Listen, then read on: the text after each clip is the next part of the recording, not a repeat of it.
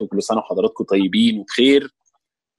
اليوم حدث استثنائي، يعني حيث نبدأ بباكورة التعاون بين FRCR Egyptian Society and the Egyptian Society of Breast Imaging برئاسة الأستاذة الدكتورة رشا كمال، Professor of Radiology, Head of Women Imaging Unit Cairo University, Chief Consultant at Bahia Breast Cancer Hospital, President of Egyptian Society of Breast Imaging. أهلا بحضرتك دكتورة رشا. أهلا بك يا دكتور محمد. أهلا بحضرتك يا فندم. بنشكر حضرتك على المحاضرة، وإن شاء الله على وعد مستمر بالعطاء دايما للسادة الزملاء بالتعاون مع الأفاضل في جميع الهيئات والمؤسسات العلمية إن شاء الله. بداية موفقة إن شاء الله يا دكتورة رشا. أبتدي إن شاء الله يا دكتور. اتفضلي يا فندم. اتفضلي. بسم الله الرحمن الرحيم.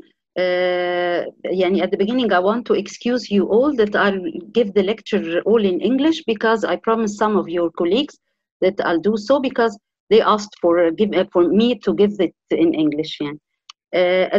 Before I give my lecture, the recent updates in mammography, I just want to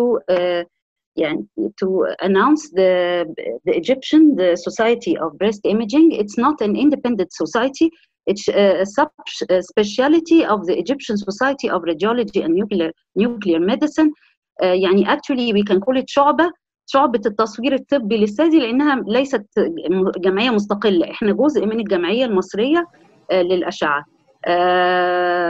يعني وإن شاء الله يعني our main aim إن هو هيكون نشاطنا أغلبه تعليمي ومن كله أنشطتنا وإحنا تابعين إداريا وماديا وكل حاجة للجمعية المصرية للأشعة. فما إحناش جمعية مستقلة، وهي جمعية مش ملك حد، هي ملك كل أطباء الأشعة زي الجمعية المصرية بالظبط. يعني إن شاء الله لما هيبقى فيه هنعلن عن بدء الاشتراك في الجمعية، هيبقى برضو الاشتراك من خلال الجمعية المصرية للأشعة، وأي مشترك عندنا لازم يكون أصلا مشترك في الجمعية المصرية للأشعة. وإن شاء الله يعني هنبتدي نعلن عن شروط الالتحاق وكده على الأسبوع الجاي أو اللي بعده بإذن الله تعالى. نرجع بقى للمحاضرة إن شاء الله. بسم الله الرحمن الرحيم. There's a common saying which says that necessity is the mother of all inventions. And actually, I do believe in this common saying because our futures are always based on our needs and demands. And so I'll raise this as the slogan of my lecture today. Going back to breast cancer, over the past few years, we have witnessed a remarkable increasing incidence of discovered breast cancer cases. And in parallel to this increasing incidence, we have also witnessed dynamic changes in the investigation and management of breast cancer. It was found that the only way to curtail breast cancer is by coupling early detection together with a proper diagnosis in order to be able to give the patients the most adequate and appropriate treatment options. And of course, we as radiologists play a fundamental role in this part. And when preparing the arsenal to fight the war against breast cancer, mammography was and still remains the first-line defense. In spite of this, the technical advances in mammography lagged behind other imaging modalities. And the reason for this is that mammography has specific requirements of quality standards that was thought that digital imaging could not supply. Yet after the introduction of the hospital information system, the PACS, the filmless departments, and the teleradiography, it has become essential to move one step forward. And again, because necessity is the mother of all inventions, a new weapon had to be added to the diagnostic arsenal against breast cancer, and this weapon is the full-field digital mammography. The first full-field digital mammography unit was approved for sale by the Food and Drug Administration in the year 2000. I think it's difficult to believe that these two breasts belong to mammograms belong to the same lady just because she performed the mammogram above on a conventional mammogram and the one below on a digital mammogram. Yet in spite of this, the technical advances in mammography, it has always been accused of having major technical limitations. It was always accused of having a low sensitivity because the normal breast tissues may obscure an abnormality which is responsible for a large number of false negative results. It's also accused of having a low specificity because the superimposed breast tissues might give the impression of a false abnormality, which is responsible for a large number of false positive results. And we all know that the breast density changes from a breast in ACR-A, which is a fatty breast, to the ACR-B, the scattered fibroglandular densities, the ACR-C, which is a heterogeneous dense breast, and the ACR-D, which is an extremely dense breast. And as we move from the ACR-A to the ACR-D, there is an increased risk of breast cancer development according to studies, and in the same time there is a reduced contrast between lesions and surrounding normal breast parenchyma. The challenge with mammography interpretation increases more whenever we have younger individuals, whenever we have a dense or a heterogeneous parenchyma, whenever we have non-distorting and non-calcified carcinomas. And sometimes we are accused of this challenge because we as radiologists might have a bad perception or misinterpretation to mammograms. I think if we all look at these mammograms, we can admit that lesions are easily detected and diagnosed in a fatty breast because we can all see the speculated outline mass lesions. We can all be definite that this is a malignant breast lesion. In contradiction to what we have just seen, this is another mammogram with a heterogeneous dense breast parenchyma, and we cannot see what's behind this parenchyma unless we perform an ultrasound examination, and we can see that there are multicentric, multiple carcinomas within the left breast. Only going back to the mammogram, we can identify some subtle changes in the left breast, but we are only sure when we perform an ultrasound and not based on the mammogram. This is another example where we have a heterogeneous dense breast parenchyma, and unless we see the speculated outline mass lesion in the right breast and we identify the location of this lesion on the breast, can we go back to the mammogram and then we can see that there is an underlying speculated mass lesion in the right upper outer quadrant. This is another example. We have bilateral, multiple obscured mass lesions within both breasts. On the ultrasound examination, there was underlying fibrocystic mammary changes, but in between these cysts, we had this irregular shaped hypoechoic mass lesion. And again, only when seeing this lesion and going back to the breast and identifying the location of this lesion, we can only see the lesion on the mammogram when we do so. There was an underlying speculated mass lesion in the right breast. These mammography limitations were actually the driving force behind efforts to upgrade existing mammography technologies and develop newer ones offering enhanced detection and diagnosis of breast cancer, modalities that are affordable, fast, and in the same time applicable. And going back to our slogan that necessity is the mother of all inventions, a new weapon had to be added to the diagnostic arsenal against breast cancer, and this time it is the 3D digital tomosynthesis. I'll have a stop here and ask you if anyone has a question or no.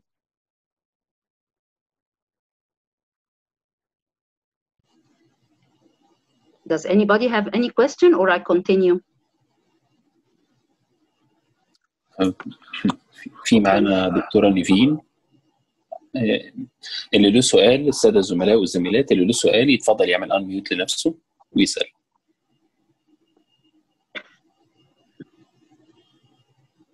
أستاذن حضرتك, it means that mammography alone is not enough. We should always add ultrasound for the study. It's not always. It's not always. As I said, the challenge with mammography increases when we have a dense breast, when we have young individuals, when we have a heterogeneous breast.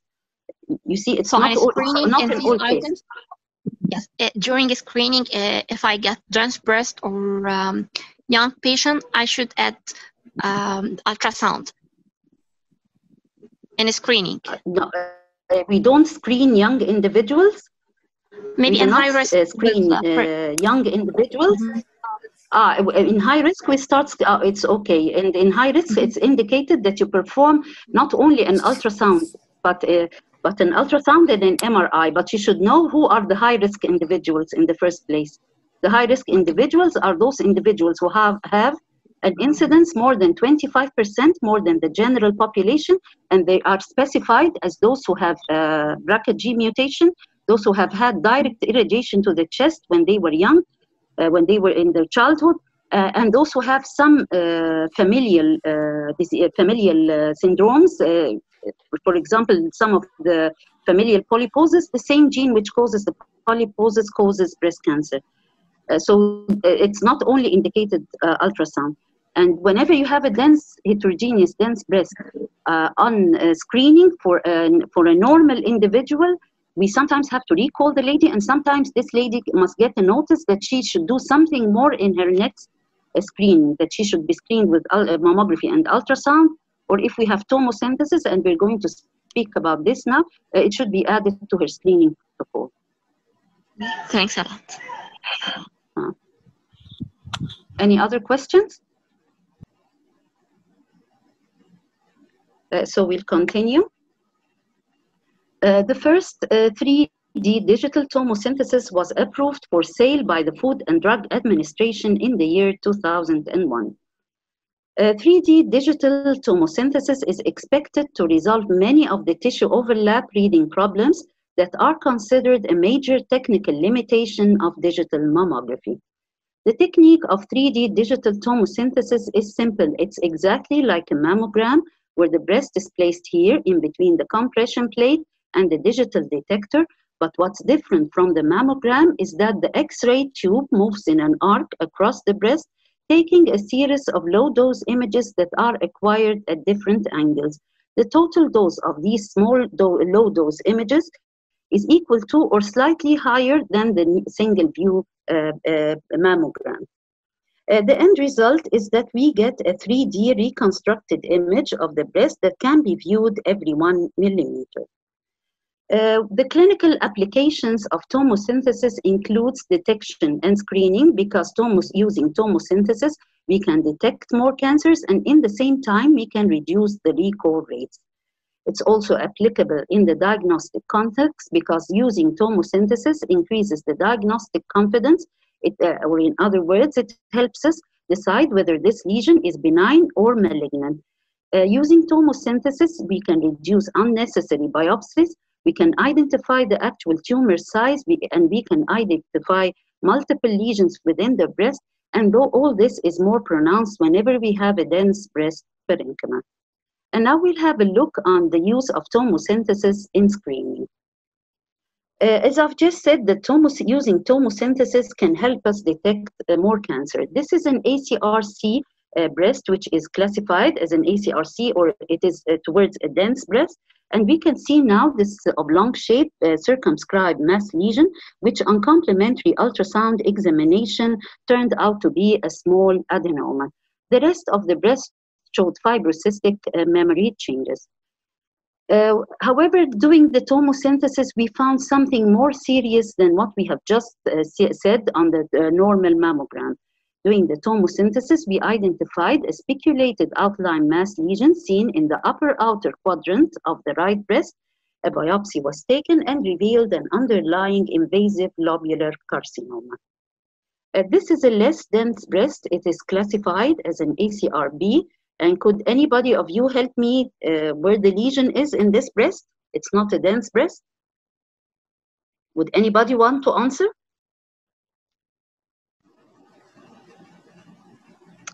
Okay, whenever I show this mammogram, some of the left breast, outer inner yes.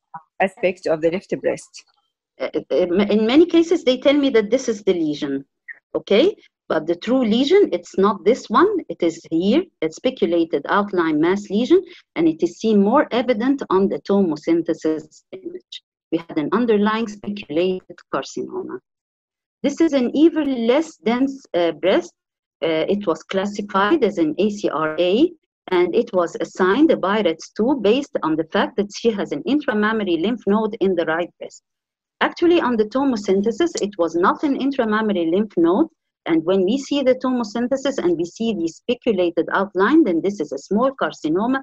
A biopsy was taken, and it revealed an underlying invasive duct carcinoma. As we've just said, the tomosynthesis also helps us to decrease the recall rates. This was a screening mammogram of a 55-year-old patient. She was going to be recalled because of this speculated outline mass lesion in the upper outer quadrant of the right breast.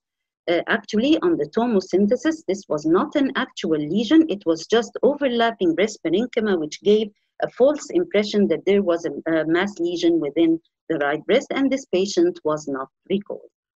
And now we'll have a look on the use of tomosynthesis in the diagnostic context. As we've said, the tomosynthesis increases our diagnostic confidence. This is a 52-year-old patient with a palpable left retroareolar mass lesion. On her mammogram, we can hardly see a focal asymmetry in the left retroareolar lesion. We are not definite that whether this is a lesion or no. But looking on the tomosynthesis images, we are definite that there is a speculated mass lesion in the left retroareolar region. And this was her complementary ultrasound examination, which revealed an irregular hypoechoic mass lesion with posterior shadow. This is another lesion. This is another case. She had rounded, circumscribed, moderately dense lesion in her right breast. She could have been assigned a BIRATS 3, but when looking on the tomosynthesis again, we can see that this lesion is not as good as it appeared on the mammogram. It had speculations, and the outline was obscured in part of the lesion. And a biopsy was taken again, and it revealed an invasive duct carcinoma grade 2. This is another case. She's a well-known case with focal right upper outer quadrant fibrocystic mammary changes. Looking on the tomosynthesis, we thought that these are the focal fibrocystic mammary changes, but looking on the tomosynthesis, this lesion, which was just adjacent to the big lesion, it had an irregular appearance with a speculated outline. We performed an ultrasound examination. This was the cluster of cysts, and this was there was an adjacent irregular speculated mass lesion.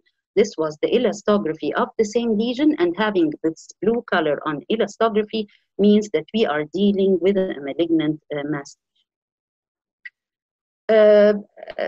This is another case. There was a bilateral upper outer quadrant nodular lesions, which were thought to be intramammary lymph nodes.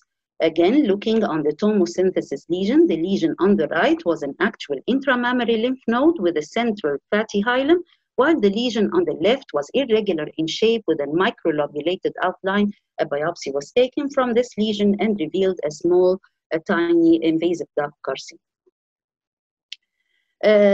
As we've just said, that tomosynthesis helps us identify the actual tumor size. If we all look at this mammogram, it's very clear that this is a malignant lesion with a speculated outline, and you might think, why should we perform a tomosynthesis in such a case? But just compare what we see on the normal mammogram with what we see on the tomosynthesis, and when we have a closer look at the extension of the lesion on the tomosynthesis and its extension on the mammography, and I think identifying the tumor size is actual tumor extension counts in the patient management. This is another example. This is again an evident lesion with a speculated outline. It is an evident carcinoma on the mammogram, and this is how it appeared on the tomosynthesis and how it appeared on the contrast mammography. Just compare the size on the tomosynthesis, the size on the normal mammogram, and the size of the lesion on the contrast mammography. Definitely the lesion extension was more evident on the tomosynthesis than it was on the mammogram or the contrast mammography. This is another case. We saw nothing on her mammogram except that she had this posterior tenting of the breast parenchyma, which sometimes indicates that there is an underlying lesion. But actually on the mammogram, we saw no definite lesion.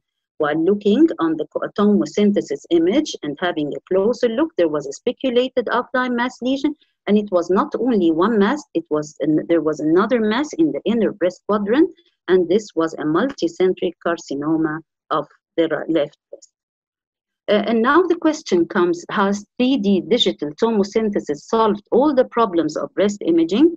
We all know that the best results in imaging are usually obtained from imaging modalities which can combine both morphology assessment together with functional information. And yes, tomosynthesis provides us with an enhanced morphology assessment, but it has no role to play in giving us any functional information about breast lesions. And so we go back to our slogan again, that necessity is the mother of all inventions, and a new weapon had to be added to the diagnostic arsenal, and this time this weapon is the contrast mammography. I'll have a stop here and ask you if anybody wants to ask any question.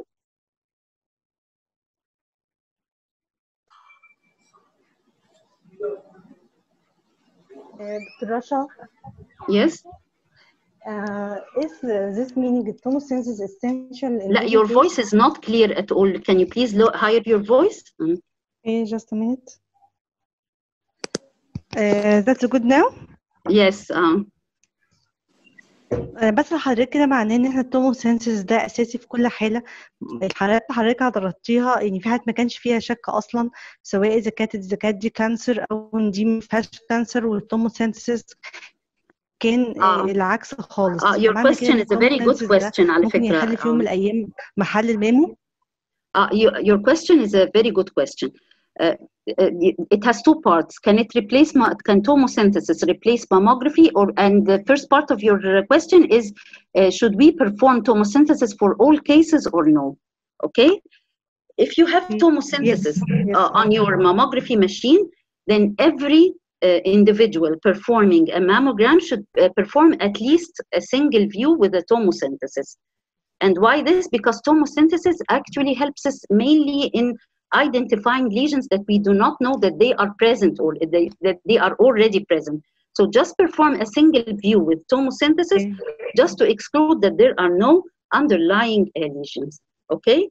The second part of your question is whether tomosynthesis will replace mammography or no.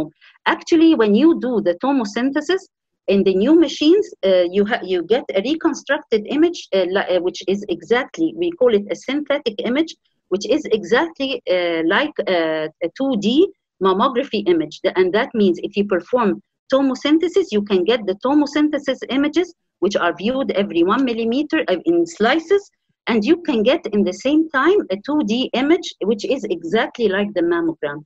So if you perform tomosynthesis, you do not have to perform a mammogram because we get the same result from tomosynthesis. Okay?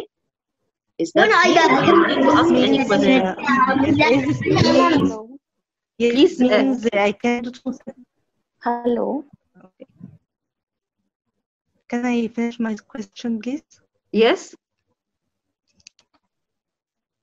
Hello. This means if I have tomosynthesis, can I? Hello. Can I do it from the start? Do tomosynthesis? I don't understand. I don't hear the rest of your question. يعني أنا لو عندي توموسينثيسيس في الماشين بتاعتي ممكن أعمل توموسينثيسيس من الأول وبلاش الماموجرافي أصلا؟ أيوة ما هو أنت you get a 2D image from the tomosynthesis image. You actually get the a mammography and the tomosynthesis from just doing a tomosynthesis. Okay? Okay, thanks. Any other questions or I continue? تقدري حضرتك اتفضلي يا فندم، تقدري حضرتك تكملي.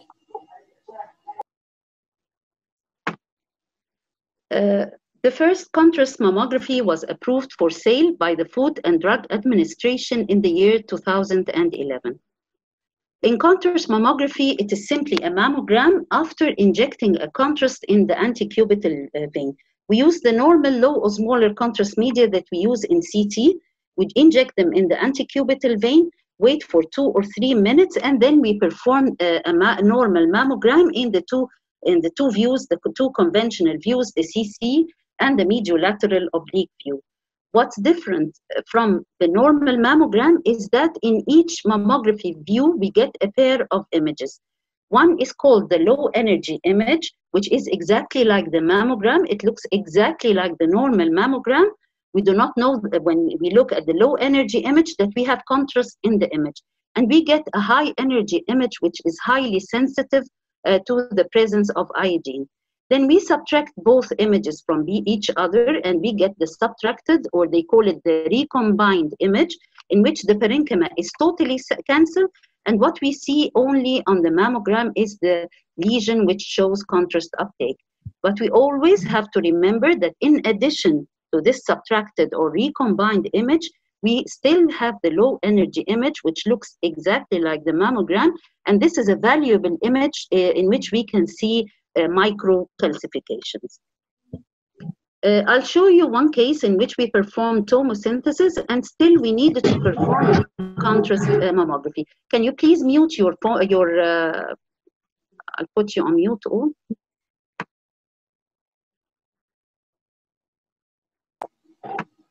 Okay, this was a 38-year-old female, 35-year-old female with a palpable left breast mass lesion. Corresponding to the left breast mass lesion, she had this lesion on the mammogram, which was a speculated outline mass lesion, which even became more evident on the tomosynthesis image. Unfortunately, during performing an ultrasound examination, we found a tiny lesion in the contralateral breast in the right retroareolar region. We went back to her mammogram and to the tomosynthesis, and we were not sure whether there was a lesion or whether this linear opacity corresponded to this lesion or no.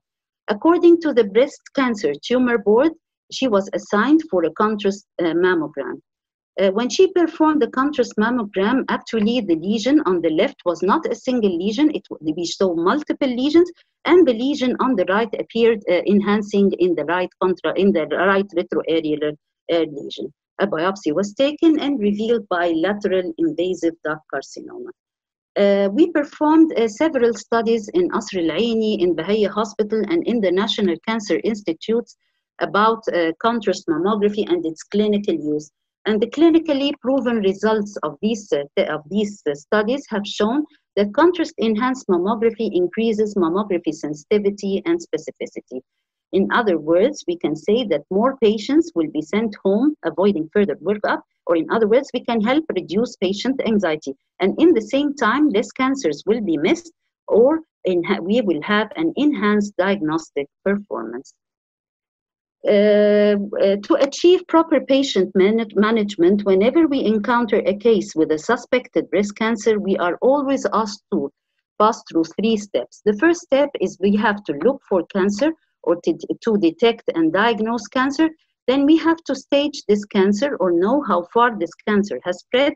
And lastly, we have to follow up this cancer, and when this cancer has been treated, we have to follow up the patient or determine if the treatment that we have given to the patient has worked or not.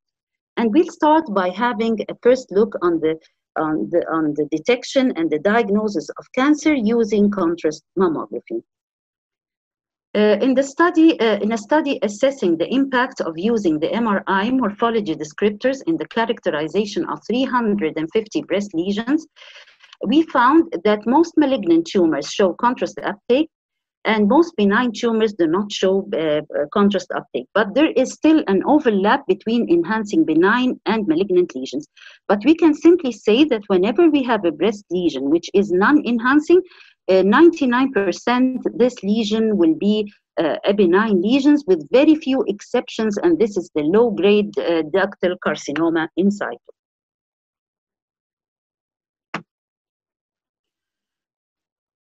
I'll show you one example which proves what I've been just saying. This was a 50-year-old female. She had bilateral nodular texture of her breast parenchyma, and looking at her breast, she had bilateral multiple nodular lesions in both breasts. We performed a contrast mammogram, and all the lesions on the right side did not show any contrast uptake, and actually they were small fibroadenomas, and all the lesions on the left side showed contrast uptake, and this was a multicentric invasive duct carcinoma. This is another case. She's a 27-year-old lactating female. She had a rapidly growing left breast mass lesion. This was her ultrasound. She had a circumscribed, highly vascular mass lesion with slit-like spaces, and she was misinterpreted as a spinoidus tumor. We performed a contrast mammogram. This was the low energy images, which, like I told you, they look exactly like a mammogram, and we could not identify the lesion. Well, and on the subtracted or the recombined images, the lesion did not show any contrast uptake, which indicated that this lesion is most probably a benign lesion. A biopsy was taken, and it was simply a lactating adenoma. And up till now, we have no morphology descriptors specific for contrast mammography. So we follow in characterizing lesions on contrast mammography, we follow what we do on MRI. The same descriptors used for MRI are used for contrast mammography. And so whenever we see a lesion that is enhancing on contrast mammography, this lesion is classified into an enhancing focus, which is less than 5 millimeter, and it is non-space occupying.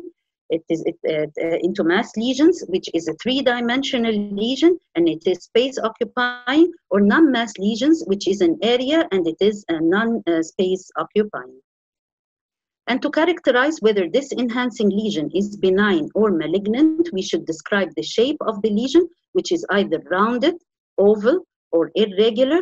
We should describe the margin of the lesion, which is either circumscribed, irregular, or speculated, and we should describe the internal enhancement of lesions, which is either homogeneous, dark septations, heterogeneous, or rim enhancing. Going to the left side, we are mainly speaking of benign lesions, and going to the right side, we are mainly speaking of malignant lesions. Or in other words, if I say that I have a rounded lesion, which shows circumscribed margins and homogeneous enhancement, or it shows dark internal septations, then this lesion is most probably a benign lesion. While on the other hand, if I describe a lesion and I say that it has an irregular shape with speculated margins, and it shows either heterogeneous or rim enhancement, then most probably this lesion is malignant. And when we have enhancing non-mass lesions, we should, to characterize them, we should describe the distribution, which is either focal, linear, segmental, taking a distribution of the duct, regional, taking more than one segment, more than one quadrant, multiple regions, or diffuse enhancement. And we should describe the internal enhancement characteristics of the non-mass lesion, which may be either homogeneous, heterogeneous, clumped, or clustered rings. And we found, according to several studies, that the linear, the segmental, and the regional distribution, and the heterogeneous and the clumped pattern were the most significant of malignant lesions. Contrast mammography actually has the potential to be used in screening high-risk individuals like this one, and usually high-risk individuals have this type of heterogeneous dense breast with multiple areas of concerns. But where the true area of concern is only seen on the contrast mammography.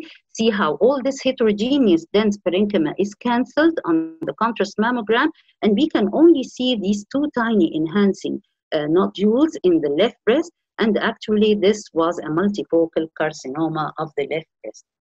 And now we've diagnosed the carcinoma, and the next stage is that we have to stage this carcinoma, or in other words, know how far this carcinoma has spread.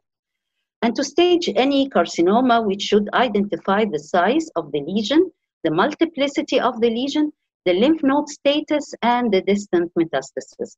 And actually, in contrast mammography, what we can only do is identify the size and multiplicity of lesions.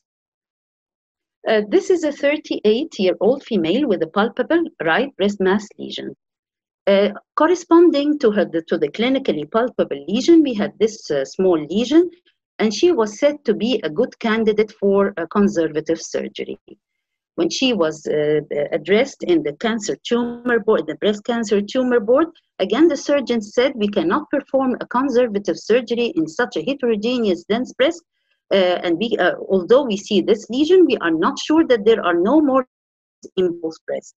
We did a contrast mammography. Her left breast was totally free, while her right breast showed a much wider extension of the lesion, And according to contrast mammography, the management of this patient was changed from a conservative to surgery to an MRM. This is another case. She's a 47-year-old female with a palpable left breast mass lesion. Again, she was a good candidate for conservative surgery, but on her contrast mammography, unfortunately, it was not a single lesion, although this patient did not have this dense breast that the last patient had. But yet, the contrast mammography showed additional lesions that were not seen on the normal mammogram. And again, the management here changed from a conservative to an MRM. I'll have a stop here and ask you, does anybody want to ask any question?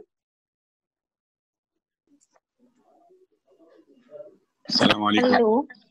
Hello. Hello. Yeah. Ma'am, I want to ask what is BRCA1 and BRCA2 mammography? Can you handle your voice, please? I want to ask what is BRCA1 and BRCA2 mammography? The BI-RADS or the ACR? There are two classifications for the.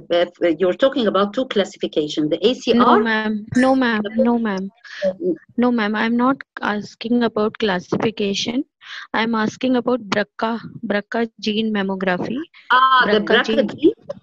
Yeah. Yes. Okay. Yes. I understand. These are some patients have some genetic mutation which makes them more prone to develop some types of carcinomas, and from these are the breast carcinoma with the BRCA gene 1 and 2. But we have also other genetic mutations which predispose to breast cancer, like I just told you, those who have familial polyposis. But I can't remember the name of the gene, but there are other genes which predispose patients to develop breast cancer. Is that clear? Or no, ma'am. I want to ask, like, what do we do in those? Like, how do we do it? How we manage these patients? No. How do we do the procedure? How do we do the procedure of mammography to detect that BRCA gene 1 and BRCA 2 No, mammography? They are not detected by mammography. They are detected by genetic or chromosomal studies, genetic studies. They are not detected by mammography. We just suspect them on mammography when the patient comes and she tells you that her mother, her sisters, her aunts have had breast cancer, and then you see this type of heterogeneous dense breast parenchyma. We sometimes advise the patient and tell her you have to do to test for your genes because most probably you have a familial tendency to develop breast cancer. So, is contrast enhanced spectral mammography better than the simple mammography in these patients? Yes, it is, but we have limited studies up till now. To a recent publication in 2019 said that the contrast mammography is useful in patients with familial or with increased tendency to develop breast cancer.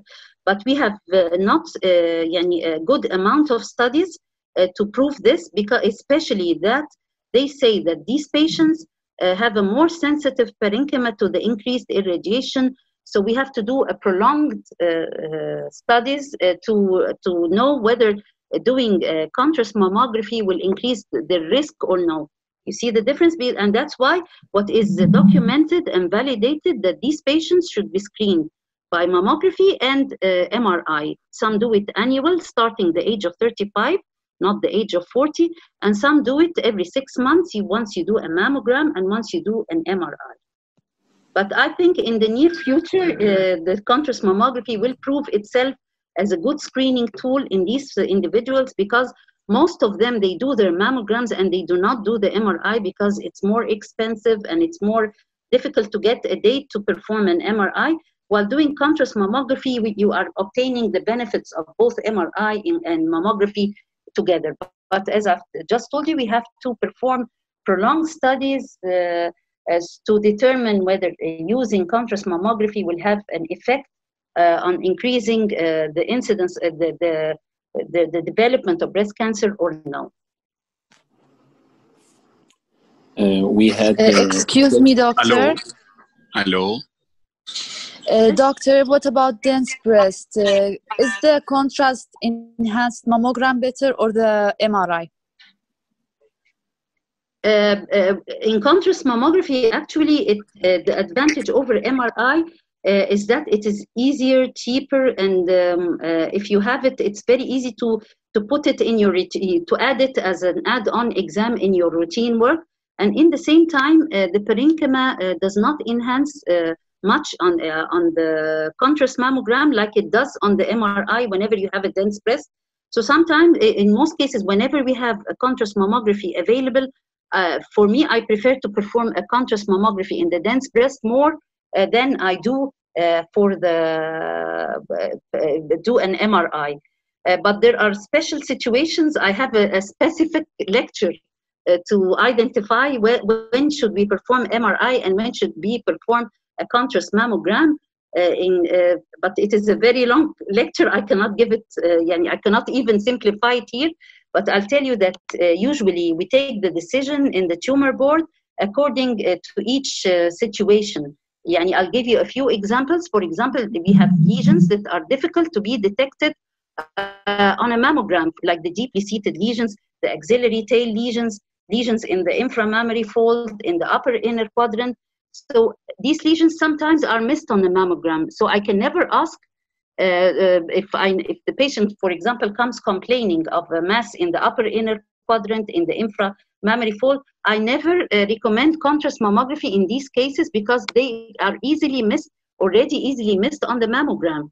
So I might perform the contrast mammography and see nothing. There are multiple situations where MRI is still very much superior than contrast mammography, but this is actually a very long I need to speak for maybe half an hour to explain this. Any other questions?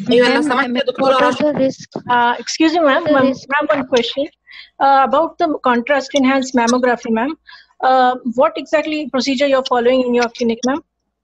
How much the dose and the timings, like? The dose and the timing, it's 1.5 cc per kilogram. We usually give, we say the average person is 70 kilograms. He usually receives about 100 cc of contrast. We inject the contrast, we wait for 2 minutes and 2 to 3 minutes, and then we start doing the cc of the normal side, the cc of the disease side, the mediolateral of the disease side, and then the mediolateral of the normal side. معانا دكتور أحمد منير. We have Dr. Ahmed Munir have a question. اتفضل. Dr. Rasha, I have a question. If there, what's the difference between microcalcification in mammography and the tomosynthesis regarding the morphology? Is there any difference between both techniques? When tomosynthesis, when we started practicing with tomosynthesis, it was accused that because we see the slices every 1 millimeter, it was accused that we can miss microcalcific clusters because of this.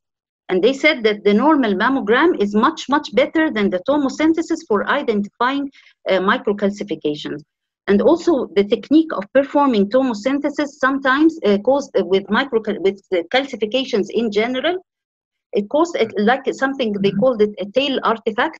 And this artifact can blur the image so that you do not see the tomosynthesis clear. But now in the new machines and in special types of machines, they added that you can see the tomosynthesis images in 2 ways. You can see it in a very thin slices of 1 millimeter thickness, or you can see it in slabs of 1 centimeter thickness. And when you see it in a 1 centimeter thickness, you no more get the problems that tomosynthesis was accused of, because you can see a microcalcific cluster very evident. I have very good cases where we cannot identify microcalcifications on mammography because of a dense breast, and then doing the tomosynthesis, they are very evident.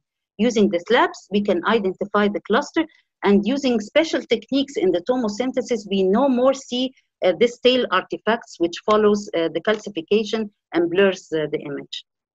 Yeah. I have another part of the question. Is there any idea about if there will be contrast enhanced tomosynthesis? There is actually some vendors have machines with contrast mammography combined with tomosynthesis, but I think they are not still FDA approved and not in sale. But there is, I have attended several lectures for some vendors that they use contrast mammography and then they image it with tomosynthesis.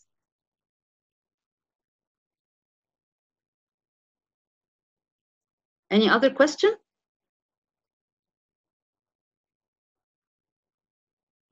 So we continue.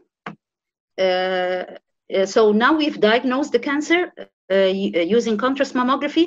We have staged this cancer using contrast mammography. We have treated the patient, and we are asked to follow up or determine if treatment works. The first use of contrast mammography in the follow-up is to confirm or exclude operative bed recurrence. And this is one good example. She's a 40-year-old female with right conservative surgery. She had this area with a parenchymal distortion corresponding to the operative bed scar. Based on her mammogram, we can never be sure whether this scar is a normal scar or whether there is operative bed recurrence.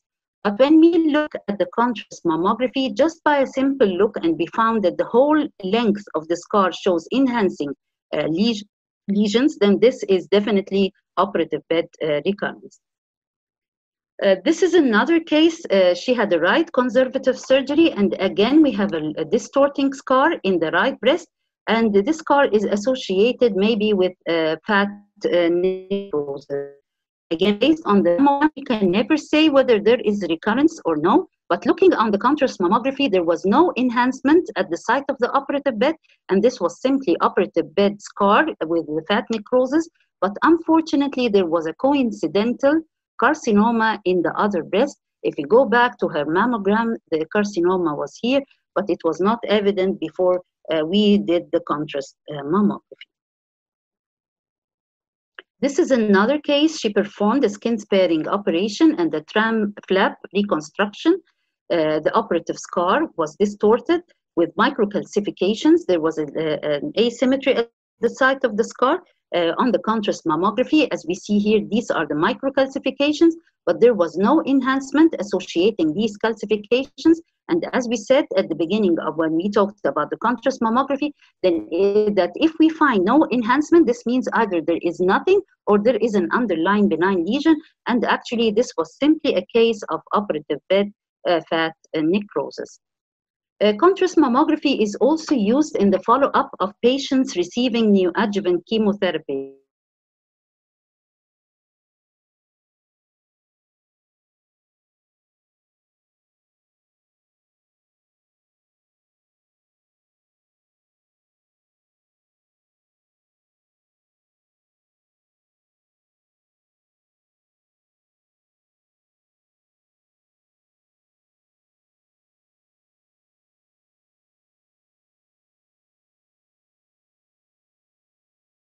Lesion, and so we can definitely say that there is complete radiological response of the retroareolar mass lesion. And again, we go back to the question, has contrast mammography solved all the problems of breast imaging? Because it combines, it gives us an enhanced morphology assessment, and in the same time, it gives us some functional information about the neovascularity which associates malignant breast lesions.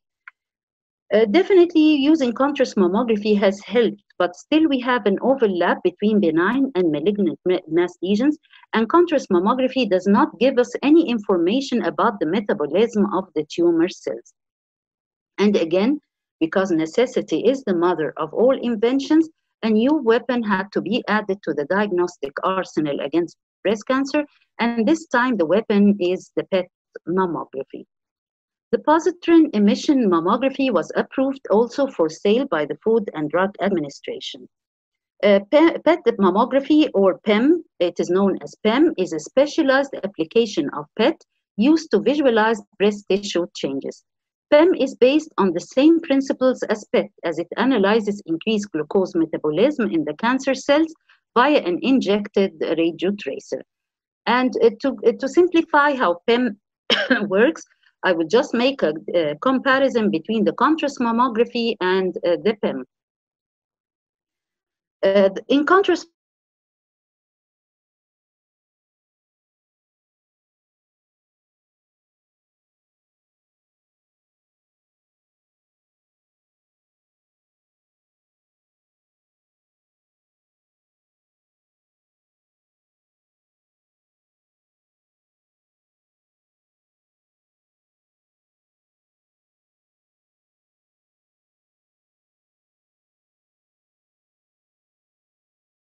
which is obtained in the CC, the mediolateral, and the axillary view. We have a new fixed PET mammography machine in Bahia Breast Cancer Hospital, but actually we'll start working with it next week, so I don't have cases to show. This is not my case, this is a case from the internet. It's just to show you how PEM gives us 12 images of tomographic images, and we can easily identify even small lesions as small as 1 millimeter or 2 millimeters, and this is a case of a multicentric carcinoma of the right breast. And lastly, to end my lecture, definitely in the last decade, we have witnessed the emergence of a new era in breast imaging, with the development of new technologies and the upgraded applications of already existing ones. Yet a question still remains: with this rapid pace of new developments, has the field of breast imaging exhausted itself, or should we still await even higher technical evolutions? And thank you. Any other questions? معانا دكتور عبد الله.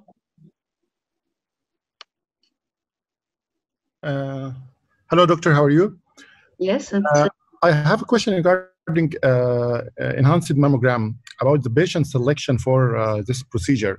I saw some of the lesions are being speculated in conventional mammogram, but when we use a contrast enhanced mammogram, it reveals no enhancement, and this is reassuring about their benign nature or being just a scar tissue. So what is the sensitivity and specificity of contrast enhanced mammogram compared to conventional mammogram? And is it reassuring if we did contrast enhanced mammogram and it was negative or there is no enhancement, even in if the conventional mammogram is highly suspicious? Should we proceed for biopsy or an MRI, or it is quite reassuring that we can ignore this? We can take the enhanced mammogram confidently as if it is negative for enhancement. As regards the sensitivity and specificity of contrast mammography, it's much higher than the mammogram. It approaches the MRI, and it is much higher than the normal mammogram. The specificity, especially of the mammography, is very low. In some, even in some studies, it reaches 30% and 40%. It's of very low. The mammography is a very low specificity. And the MRI also is of a low specificity, but actually the low specificity of MRI is of benefit, because the low what makes MRI of low specificity is that it sees many of the benign precancerous lesions which should be surgically removed. So it's a low specificity. It gives us a large number of false positive results, but these false positive results are of benefit to the patient. Okay, the contrast mammography increases the specificity and sensitivity of mammography, but nothing is without disadvantages or without any limitations. In some cases, I perform the contrast mammography, and then I tell them, no, I'm not sure, I have to perform an MRI. But these are very an example in Bahia Hospital, for example, we perform what approaches maybe 60 to 70 cases per week of contrast mammography, and sometimes even more than this. Okay, out of these 60 or 70, every 2 to 3 weeks, every 2 to 3 months, will I say that this contrast mammography is not enough? I need to perform an MRI in addition to the contrast mammography. You see the difference? It is not without limitation. يعني one major advantage of contrast mammography is that it is very palatable to the surgeons. If you give the surgeon an MRI, he will tell you, tell me what's in this MRI. But in contrast mammography, he can have the film with him in the operative room. He can see the film and he can understand what he sees in the film. So it has some advantages over MRI, but still never say that contrast mammography is better than MRI because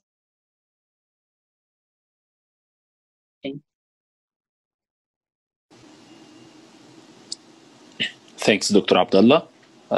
Next وقت حضرتك يسمح دكتورة رشا؟ ما فيش مشكلة. طيب دكتور تهامي I've been unmuted you. Dr. Rasha, yes. thank you for your cases. They are, but I have a question. One of the cases that you showed in ultrasound was that the mass was highly vascular with high Doppler flow inside. However, yes. in the contrast enhanced, it did not enhance and it became as a benign lesion. Yes, yes. You want an explanation to this? Yeah, please, because you know what we know, if the lesion is highly vascular, mostly it is malignant and it should be very open. Yes, I'll tell you something that it's not only about the lesion being vascular.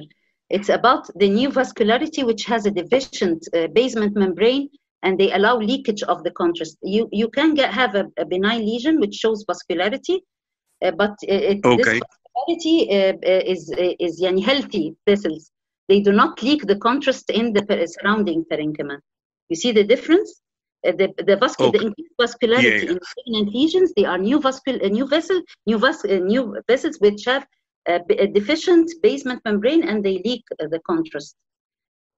But this is a good point because we have fibroadenomas which enhance, and you can. I'm not sure what is the technique, how they enhance, although they have healthy vessels also. Oh, okay. Thanks دكتور تهام. نود التنبيه على بعد إذن الدكتورة رشا، نود التنبيه على السادة الزملاء والزميلات الأعزاء بالضغط على رابط الفيدباك لمراجعة وملء استمارة الفيدباك، لأن السادة المحاضرين وإحنا بنحتاجها في تطوير مستوانا وتلافي العيوب ومحاولة تعظيم المميزات. فرجاء ملء استمارة الفيدباك لأن إحنا بنحتاجها ضروري. جزيل الشكر. Next question دكتورة ماجدة مجدي. محمد دكتور محمد I have a question بس this lecture is recorded مش كده؟ أيوة يا فندم. طيب عشان I need the record بعد after that يعني. After your permission دكتورة رشا طبعا. After your permission. I need just the record to keep it يعني with it. طبعا يا دكتورة رشا. طبعا يا فندم. دكتورة ماجدة مجدي. اتفضلي يا فندم. دكتور رشا. Yes. بعد إذن حضرتك يا دكتور كنت عايزة أسأل في female patient 50 years old with BIRADS 5 breast lesion على background on ACRC breast density. Should I proceed to such cases an MRI to exclude multicentricity before this patient proceed to the operation? يعني بصي usually I wait to the decision of the breast cancer tumor board. If the surgeon tells me that this patient it is feasible for conservative surgery, and I cannot see it's not just being an ACRC or an ACRD breast. There are an ACRC and ACRD breast where you can feel that the parenchyma is homogeneous, and even in these breasts you can identify that this is a single lesion.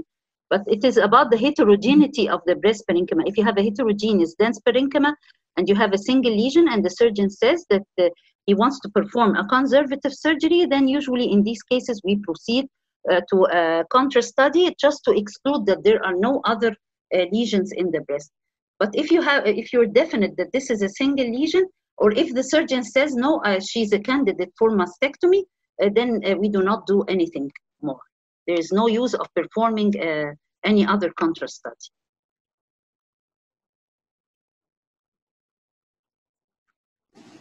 next candidate دكتورة ريهام حسن. اتفضلي دكتورة ريهام. السلام عليكم دكتورة رشا. وعليكم السلام. من فضل حضرتك كان في بيبر نازلة جديدة في 2019 عن الاوتوميتد بريست التراساوند. فهل الجهاز ده موجود اصلا في مصر واحنا بنشتغل عليه؟ The automated ultrasound is present in the national screening program and it is present in the National Cancer Institute and وفي اللي هي الشيخ زايد، مستشفى الشيخ زايد اللي في مدينة نصر، وفي واحدة كمان بس أنا ناسية فين. يعني في عندنا 4 أجهزة في مصر automated breast ultrasound، واحنا مصريين كتير عاملين عليه studies كتير يعني. تمام شكرا لحضرتك يا دكتور. لا. next question دكتورة شيماء أحمد علي. اتفضلي يا دكتورة شيماء.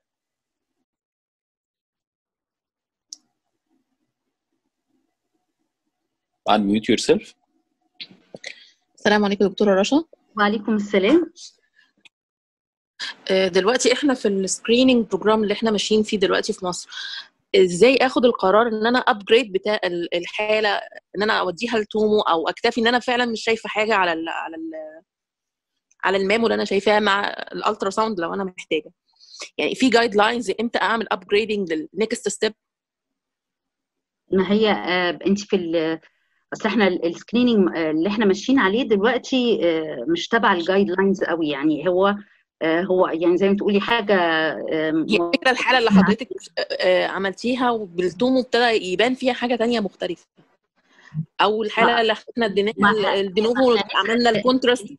اقصد ان القرار بيتغير لما اخد خطوه اكتر، يعني الحاله اللي احنا كنا هندخلها كونسرفتيف سيرجري وعملنا لها الكونتراست فاخدنا غيرنا القرار. لا بس دول انا عايزه بوينت كده اخد عليها القرار امتى اشفت الحاجه اعلى.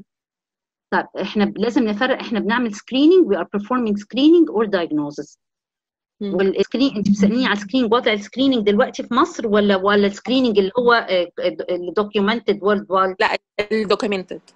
documented worldwide. If you have tomosynthesis you should include it in at least one view in your screening mammogram. خلاص. When you have a symptomatic patient, the condition is totally different. According to the symptom of the patient, we have specific guidelines for each symptom. يعني if you have مثلا nipple discharge, the workup of the nipple discharge is different from when you have a palpable mass lesion. If you have an inflammatory breast lesion, it's different from if you have مثلا كده. فكل symptomatic patient has her diagnostic workup. لكن if you are speaking of screening in general, if you have tomosynthesis, then include at least one view of tomosynthesis in your screening mammography.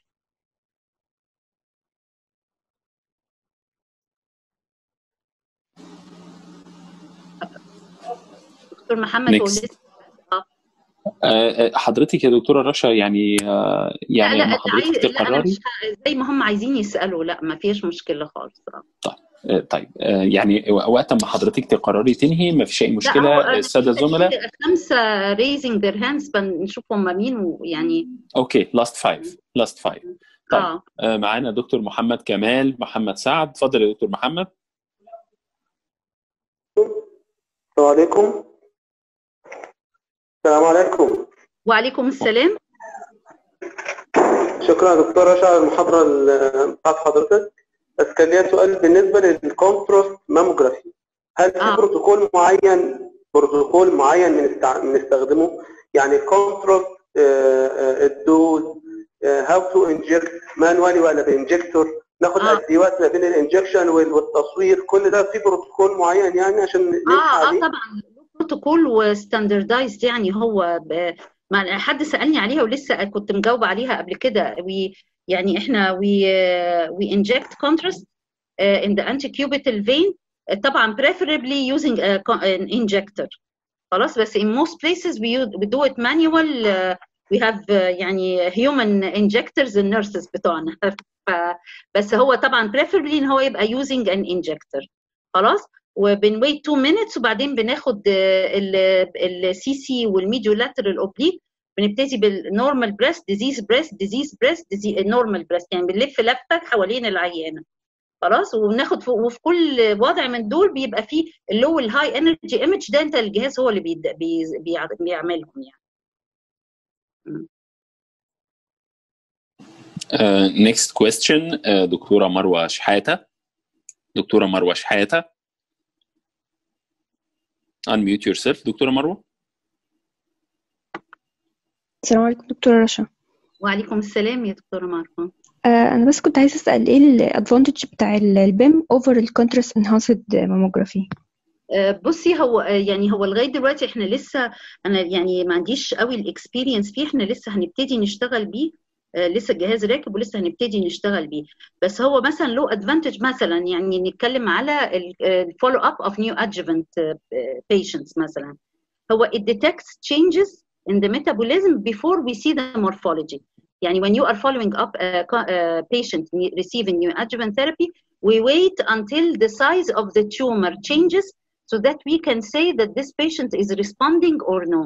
But if we do a PEM, even without any change in the size of the tumor, we can say that this patient is responding to the chemotherapy that we are giving. فمثلا sometimes we tell the oncologist that the patient is not responding, the tumor is the same size, there is no response, he adds another chemotherapy or he changes the drug that he's giving أو كده. when you know that these changes early, you can manage the patient. They say that we can even detect the changes after 2 weeks of giving the chemotherapy. So if you do this, you can tell the oncologist, yes, you are giving the right drug, no, you are not giving the right drug, add something or change something مثلا يعني. لكن يعني actually يعني I do not still have the experience to يعني ان انا اقول لك خبرتي فيه، لان انا لسه ما اشتغلتوش. واغلبيه الناس اللي كانت شغالاه يعني اغلبهم بتوع ايزوتوبس، فما عندهمش بالكونتراست ماموجرافي عشان يقدروا يقولوا لنا الفرق بينه وبينهم ايه. فغالبا احنا اللي هنطلع الخبره دي بشغلنا، يعني لما نشتغل هنبتدي نشوف الفرق بين ده وده او نعرف الفرق بين الاثنين.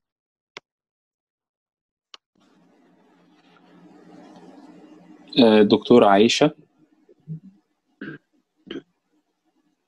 دكتورة عائشة. السلام عليكم دكتور عائشة. السلام عليكم. وعليكم السلام. Please, I want to ask, does normal breast glandular tissue of the breast enhances post-contrast? يعني usually it doesn't. I did a study once about the correlation between the breast density and the amount of the background parenchymal enhancement, and I found that in contrast mammography there is يعني you can see a lot of dense breasts without any enhancement at all on the contrast mammography, on the contrast images. In some cases it does, but not very common. It's not very common. Yes. Okay. Thank you. جزاك الله بخير. وده كان اخر سؤال معانا النهارده. يعني نود التنويه ان النهارده طبعا كان الحضور قياسي. النهارده احنا معديين 500 طبيب وطبيبه من الساده الزملاء حضروا معانا النهارده، واضطرينا ان احنا ننقل لايف على الفيسبوك، والمره الجايه ان شاء الله هيبقى لايف على الفيسبوك وهيبقى لايف على اليوتيوب ان شاء الله. بنشكر حضرتك دكتوره رشا، وبنهني حضرتك وبنهني الساده. تبعتولي بس يعني المحاضره بقى بعد كده يعني ان شاء الله بعد اذن حضرتك طبعا، وهنبعت لحضرتك المحاضره وهنبعت الفيدباك. وبنشكر الساده الزملاء وبنطلب منهم تاني ان هم يملوا الفيدباك. استاذه دكتوره رشا بتحتاجه والساده المحاضرين بيحتاجوه.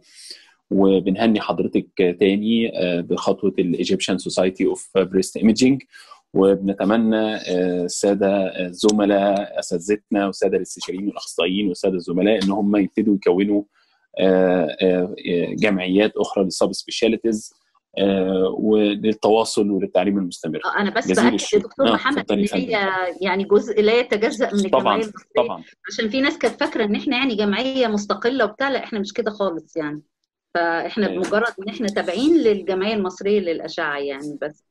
واحنا هدفنا التعليم المستمر والتطور المستمر، ونبقى في يعني في الإلحاق بركب العلم دايما، ومتصلين بالعالم دايما، واصغر نايب اشعه متصل باكبر استشاري اشعه موجود في العالم، بحيث ان الناس كلها تتعلم. وبنشكر حضرتك جدا دكتوره رشا، ومنتظرين حضرتك ان شاء الله في لقاءات اخرى باذن الله. شكرا جدا ليكم كمان. احنا اللي سعداء يا فندم، احنا اللي سعداء. الفيدباك رائع. ويوفقكم والله على مجهودكم ده. الله يبارك في حضرتك، الله يبارك في حضرتك يا دكتوره رشا. جزيل الشكر للساده الزملاء، وفي انتظار محاضرات قادمه للدكتوره رشا كمال والساده الزملاء، وكل سنه وانتم طيبين، والسلام عليكم ورحمه الله وبركاته. مع السلامه.